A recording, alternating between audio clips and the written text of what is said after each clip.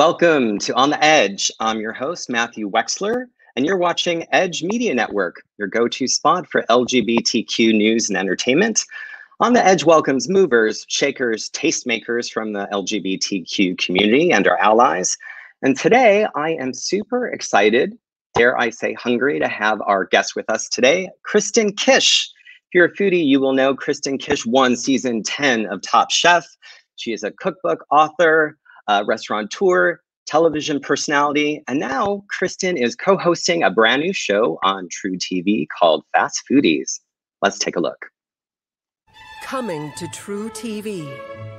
Experience a gourmet twist on fast food. Bring out my dish! We're gonna take our favorite fast food items, we're gonna copycat them, and then we get to remix it and put our own little spin on it. My dish is gonna be a gooey cheese fritter with shaved Wagyu beef. My mouth is like, what? I'm making prosciutto with pineapple relish. It's so delicious. It's like space alien food. When I looked at it, I thought, no way that this is a spicy chicken sandwich. And yet it is. You've never seen a cooking competition show like this. All right, who wants a drink? We're gonna go purge ourselves or something. Oh. Screw you, burgers. Say hello to my little friend. Can you do your best horror movie scream? Oh my gosh, somebody wants attention. Fast Foodies. New series premieres February 4th on truTV. Oh my gosh. It's really so much fun. I have to admit, I binge watched Fast Foodies all weekend, and then I went out past my bedtime and got Taco Bell. So guilty as charged. Let's bring on Kristen Kish. Hey, Kristen. How Hi, are ya? good morning to you. I'm good. I'm good. I'm hungry now. How are you? Yeah, both, same. I'm Awesome. always hungry. It's my first question, actually. I think the first and foremost thing that I always want to know from people, especially from the culinary world, is if they're a breakfast person or not. You know what? I'm not. It's not because I'm not hungry. Sometimes I am a little hungry, but for me, when I go into my workday of being surrounded by food all the time, I have to be slightly hungry. Because otherwise, it's like, think of like Thanksgiving or when you cook a big dinner for your friends. After you're done cooking, like you're like, okay, I'm kind of over it now. And so for me, that's exactly how, what I have to do because it is my job. So I have to be a little hungry so everything seems slightly more appetizing. It's your motivator. I totally get it. I totally get it. The show is so much fun. The latest venture for you. I'm curious, did this shoot over the past year during crazy COVID? What was your experience like? Okay. Yeah, it did. And it was the summer, I think it was like June or July, something in Los Angeles. And it was my very first flight that I took coming out of, quarantine basically. But I mean, everything was great. There's so many rules and regulations in the TV world that, we all have to follow. So it never felt different, especially when you started filming and shooting. So as soon as that camera turned on, like it was any other day. Yeah. It's so much fun to watch. I'm curious sort of like how the gig came to fruition for you. Obviously you have experience, the intersection of food and TV from Top Chef, and then you did the Travel Channel show with 36 Hours, but truTV is sort of like a entity unto itself. So I'm curious sort of like how this came about, especially with your co-hosts as well. So the way TV kind of works, or from my experience, is that a manager will reach out because someone reached out to them, and how it actually gets to me, I don't really fully know the entire journey, but essentially it came to me and it got to the place where, I was on Zoom with casting and, the executive producer, Michael Rucker, who just happens to also work on Top Chef, and we know the same people. And it's just kind of, it's all one big happy family, I guess. And, a lot of people in other networks doing other things and whatever. So, once someone, I guess, I don't know how I got brought into this or what made people think that I was a good fit for it. I think maybe it's just because I've been very open about my love of fast food. So perhaps that all kind of bridged the gap. Did you know, I know Jeremy Ford and Justin Sutherland, those are your co-hosts on the show. They also are sort of Top Chef alum, different seasons. Did you know them before? Or did your work kind of intersect with them, or was this the first time you had connected with them? So I had worked with Jeremy once or twice before. So I had met him in person. Justin and I had never met. But when you are part of the Top Chef family, like we all have like this commonality and this common ground that not a lot of people have had the same experience as us. So, you know, it's like even if you've never spoken to someone that's been on the show, but the second you meet them or the second you actually have some form of interaction, it's like, oh, hey, friend. Like that's exactly what it is. It's a small little club that we belong to. Yeah. So I'd love for you to share, for those of our viewers who haven't seen it yet, just sort of the concept behind the show. Here we have a couple photos of you in the kitchen working your magic. So the show, each episode has a guest star. And then there's 2 rounds and then some damage that happens to them. Right. We'll get to that in a little while. So what are the 2 rounds and the differences between the 2 of them? Yeah, so the celebrity guest comes in, they bring us their favorite fast food item. So literally right from drive-through onto the table, we all get to try it. And so the first round is us trying to recreate it exactly, like copycat it to a T, exactly how this fast food restaurant makes it. And then from there, whoever wins that will go into the remix round, which is where we basically can do our own chef spins. Like there's no rules, really. It's kind of like whatever we can dream and actually physically make, like anything is possible. So we go into that round, but the 2 losers who lost the copycat round are faced with a disadvantage, like a fun little game, you know, whether you tie your hands together or you can only use one hand, or, you know, you can't use the stove until you find the knobs, that kind of, you know, fun kitchen hazing, I guess. Right. And then the celebrity guest will choose their favorite remix, and that person will ultimately go home with what we call the championship trophy. Fun. Which is this massive, like, gold spray painted. I wish I had a photo of that because it's ridiculous, right? It's pretty great. Not great. Belong in anybody's home. It's nice to win it and then you kind of like give it back. Right, perfect. So I've noticed, as I mentioned, I did completely binge watch the entire season that's available thus far on truTV, which was so much fun. And even watching the clip, I just kind of had the smile on my face. Because it's like this great balance of real culinary technique and sort of this truTV aesthetic. Were you kind of aware? My producer loves Impractical Jokers on truTV, and it makes me so uncomfortable, but yet I watch it.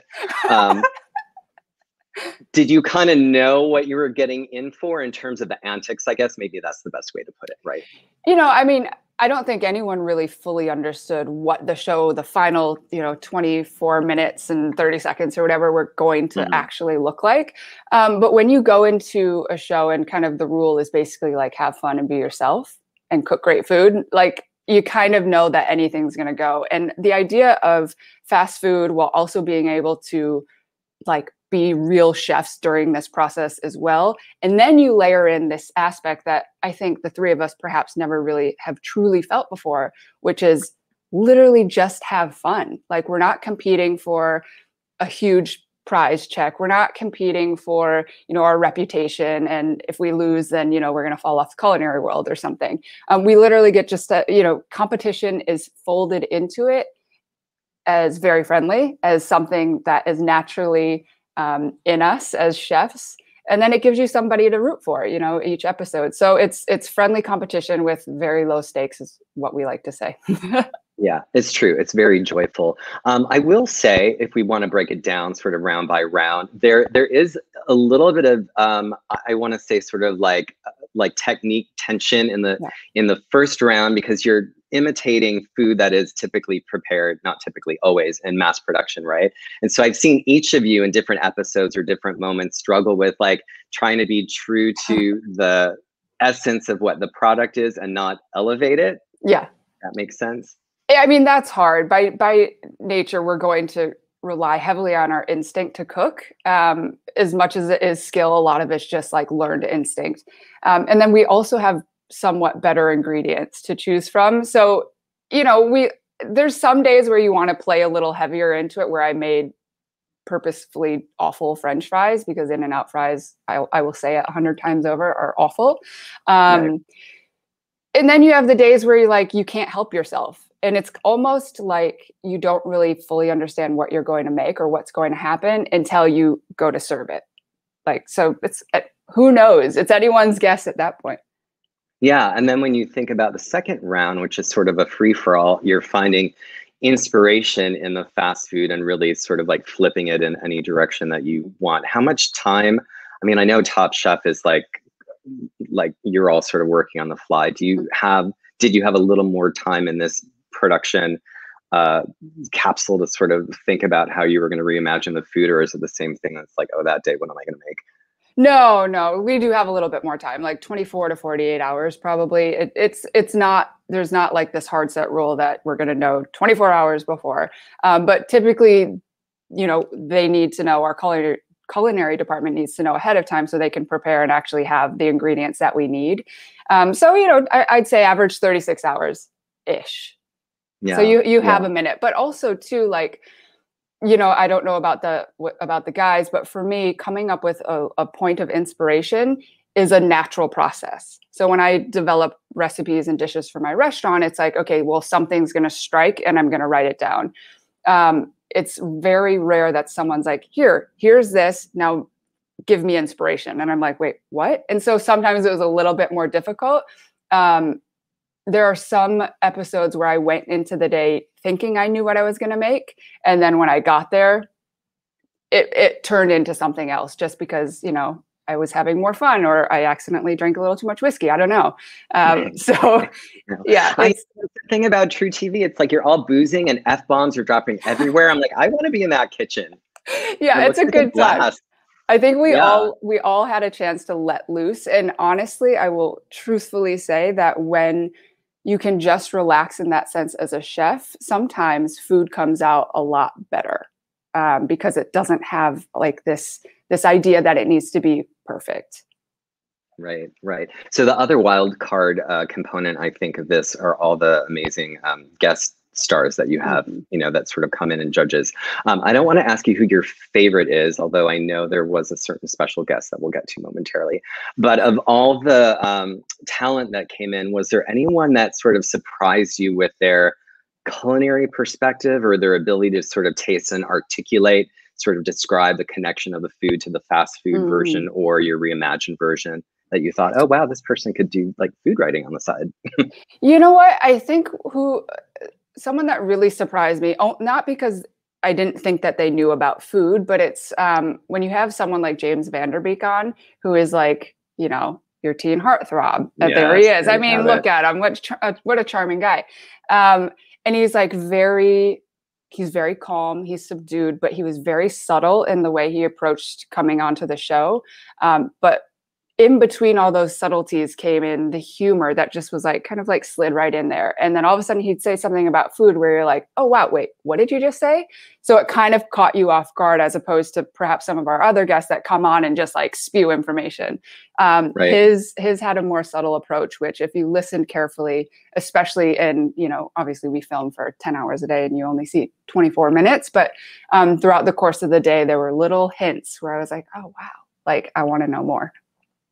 Yeah, he's really captivating on camera. And I can say whether you're part of the LGBTQ community, like however you identify, whatever your gender is, like we can all have a crush on James Van Der Beek.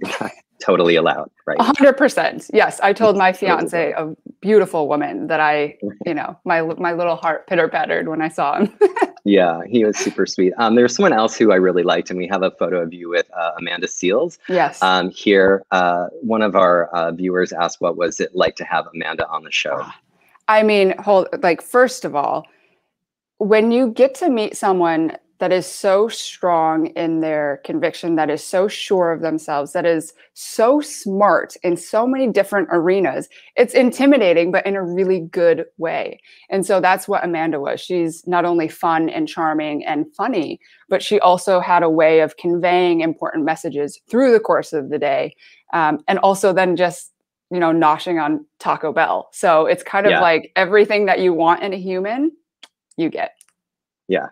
That was I think that was the episode that inspired me most. Like I said, I went out and got Taco Bell after watching it. Because there is such, you guys spend so much time talking about the texture of the meat. Yes. That Taco Bell is usually what you eat at 3 a.m. after you've been out all night. But I went not under those circumstances. Yeah. I'm like, yeah, they're kind of right. It has this strange sort of texture to it. Yes. I mean, some of the fast food that we had during all of the, I think I had all of them at one point in my life, but a lot of them, like you were saying, was like the 3 a.m. after a few drinks. So being able to eat it and like really have to think about it in a sober mind and not at 3 a.m., like, you know, you picked up a lot of different touches that fast food has. Yeah, yeah. Ron Funches, who's a hilarious comedian and a voiceover artist. So for that episode, you were recreating a crispy chicken sandwich From Wendy's, yeah. Wendy's, right? Yeah. And I thought it was interesting that he's like how he remembered it and how it actually tastes are two different things, right? I mean, honestly, when that chicken sandwich showed up and we unwrapped it, I was like, wait a second. And maybe it's because the visuals on like commercials and advertising and marketing make it look perhaps larger and bigger in all senses of the word, you know, right. It looks better. And so when we reopened it, I was like, why is it's literally the size of my palm. And I was like, right. I thought there were like pieces that were, you know, like beautiful and crispy and like pieces of batter that was, you know, jagged edges and all. Like Wiener Schnitzel or something. No, yeah, it was just it wasn't like that. Like it's sat on. Yes, but it was but it was good. And that's the beauty of fast food. Whether you understand or know what we're cooking in the remix round, you know, or even whether you've had a Wendy's chicken sandwich or not, you've certainly had some form of fast food chicken sandwich in some sense of the word. And so being able to immediately have a common ground with all different kinds of people from all over the place, it sets us on an even playing field to be able to talk about food and then for people to understand. Yeah. Yeah. It was interesting. I don't know if it was that episode or another. I think it came up a couple times. So your co-host Justin Sutherland like has this thing about mayonnaise. Yeah. Like will not eat mayonnaise, right? I call that the Guy Fieri syndrome because Guy like famously doesn't eat eggs, which is insane to me. I don't know. I can't pick on Justin because he's not here to defend himself. But like how a chef we picked on him. It's fine. Okay, perfect. All right. So you have my back. Is there anything that you won't eat or that you really try to avoid, like an ingredient? I mean, what's that stinky fruit? Like that super stinky durian. Fruit? Yeah. It's not like durian. It's mayonnaise, right? Right. Is there anything that you avoid in the kitchen? Okay. So first of all, I love mayonnaise. I love like creamy, tangy, emulsified sauces. I think it's delicious. Yes. I actually will not physically eat, and I at this point I've tried a couple of times. I will not physically like put it in my mouth because it will make me gag. Something that so many people like, and that is smoked salmon.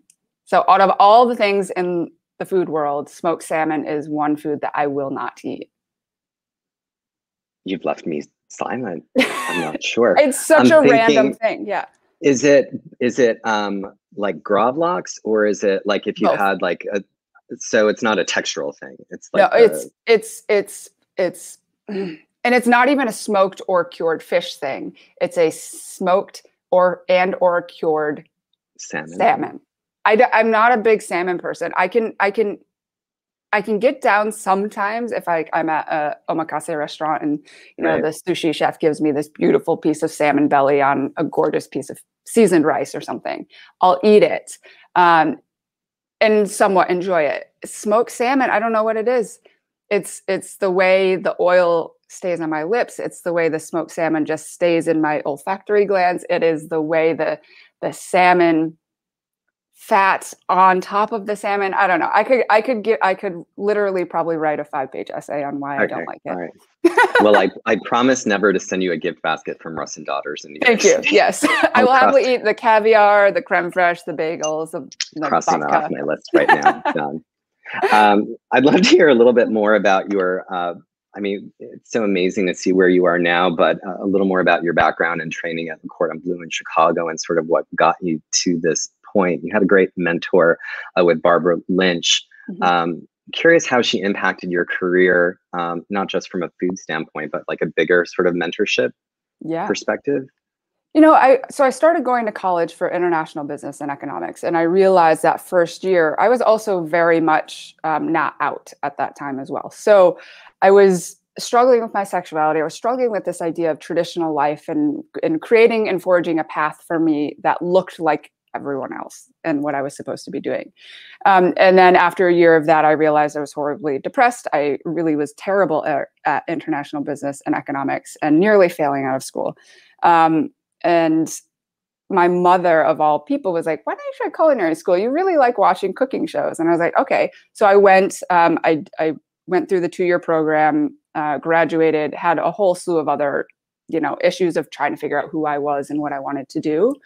And then, speed it up many, many years. And then I meet Barbara. And what Barbara really did for me is, she'll say it herself. She's like, I never taught you how to cook, but I taught you to find confidence in who you are in order to be a great chef. So until you understand who you are at the core of your personality and the core of your being, it's really hard to tell your story through food.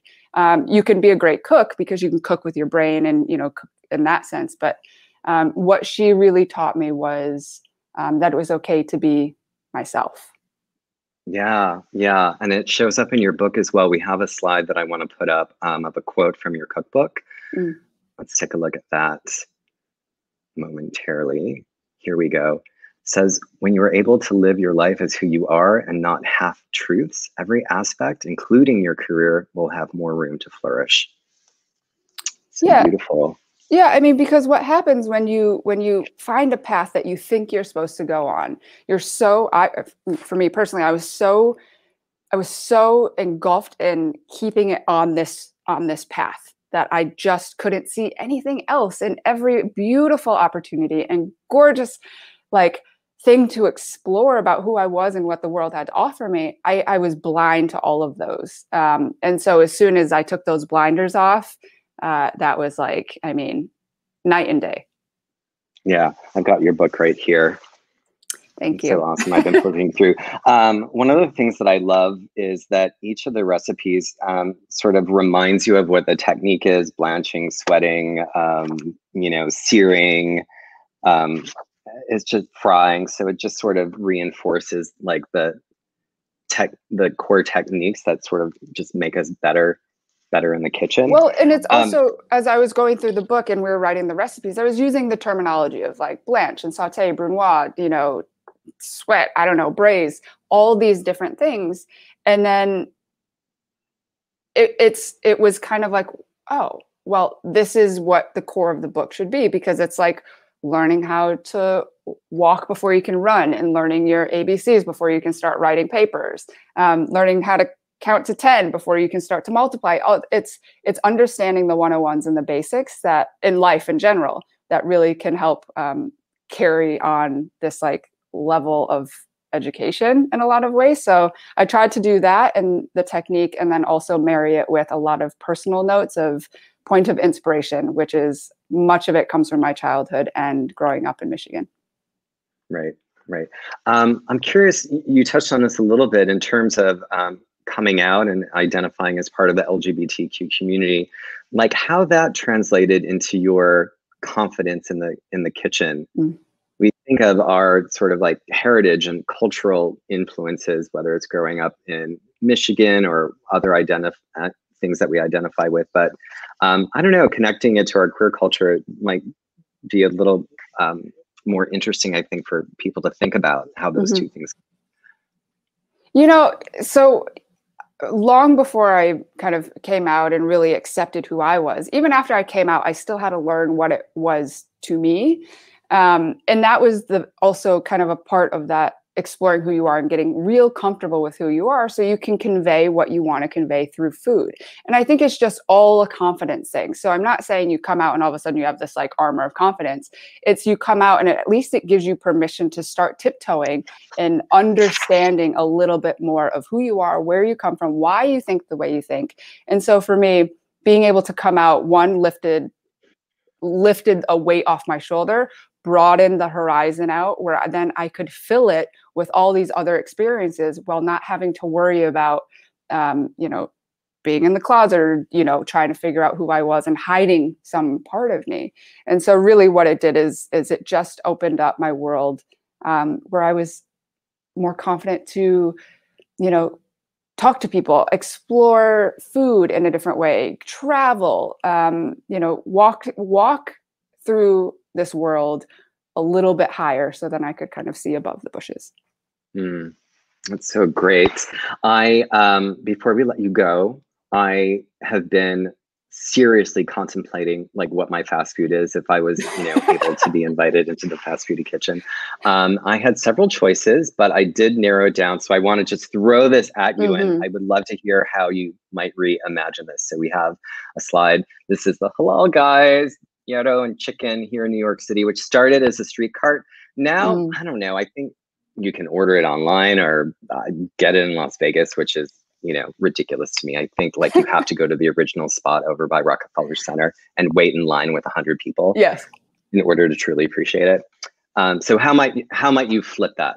So I've had versions of this. I've had Halal Guys specifically. And so again, a lot of times the point of inspiration will come off of like something more recent. So for me, when I eat that tin foil of food, I live in the world where I like to mix all my food together, use a spoon, and shovel it in as quickly as possible. I think if food is packed together in one container, it is meant to be consumed even more mashed up together.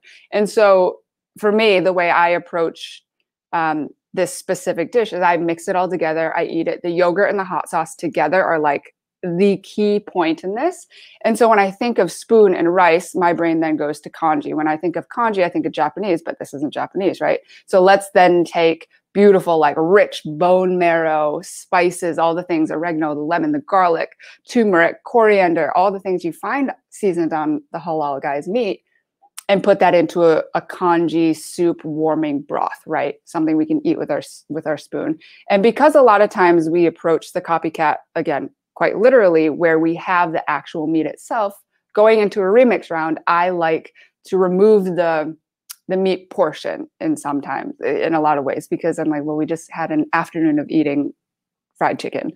And so what I'll like to do probably for this is mushrooms that you like infuse with so much flavor. You nice little batter, fry crispy things because we all need texture. Load them on top of the kanji. Lots of beautiful watercress for peppery stuff, a little bit of creme fraiche to fold into it and get to town with a spoon. Wow, it sounds delicious. You have me hungry. The world is starting to reopen, thankfully, right? And I'm curious, as a final parting thought, where it is that you want to eat first, if it's a particular dish or a particular restaurant or a particular chef that's sort of on the top of your list of, oh, I've been waiting a year to get out of my apartment and eat this. What might that be? Oh, wow. Okay, so I'm going to give you two answers. One is a little bit of a shameless plug, only because I actually really love it. So my restaurant in Austin called Arlo Gray, we were closed for 8 months. And so I was just itching to get back into the kitchen, itching to create a menu with my chef and my team and eat the food, try it as a team, brainstorm and talk about food and be in it again. So in that sense, I'd have to say Arlo Gray. And the other side of the spectrum, I don't know. That's a hard question because there's so many, right? There's so many friends that I want to see. There's so many restaurants. There's so much food. But I will say during quarantine, the thing I was craving the most that is kind of odd for me were donuts. So yeah. Awesome. So maybe donuts, every donut place known on this planet. Right. Maybe season 2 of Fast Foodies, you need to get some donuts in there, unless you've done donuts and I just haven't seen that episode. No, we've only done savory. So, knock on wood for season 2, let's throw some dessert challenges in there. Right. Awesome. Well, thank you so much for joining us. It was so great chatting with you this morning. I'm so excited about the show and to hear more about your background and what you're doing on Fast Foodies. I hope we can share a meal together soon. Definitely. I will cook you that meal I just spoke to you about for Halal Guys. When we can meet in person, hold you to that. I will cook it for you, because actually talking about it made me want it. So thank you so much. All right. Thank you, Kristen. Okay. And there you have it. If you want to check out Fast Foodies, tune in to truTV on Thursday nights at 10:30 p.m. Eastern Standard to find out what Kristen and her cohorts are cooking up. And until next time, live on the edge.